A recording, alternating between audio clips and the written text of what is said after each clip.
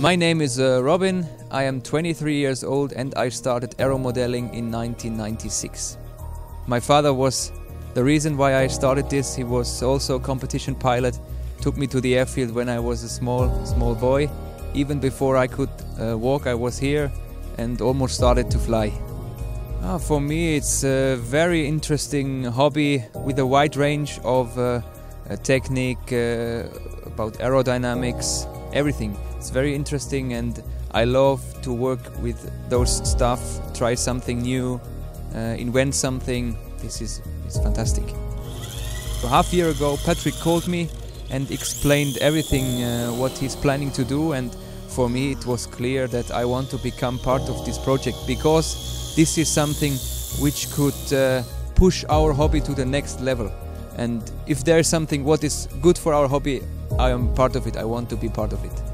This thing is special not for the professionals, also for the beginners, for everyone, because the professionals become better to learn new moves and improve their moves they are already know, and it also gives the chance to not professional pilots to learn professional maneuvers without any big damages on the field, because you learn it your fingers, then maybe try it on the simulator, and if you think you're ready, then you can go to the airfield and try it.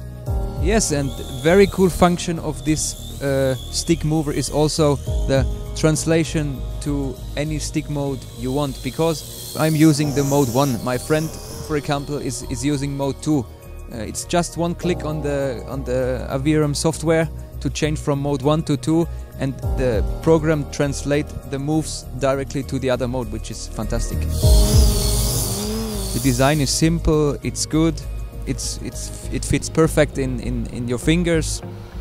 I like it. The 3D planes and all others I fly with the finger version, but on precision aerobatics I prefer the tray version, and it's also possible to do it on the StickMover. What I think what the users of StickMover say is, thanks for make us all better. That's what I think. I'm sure that this will told by all users.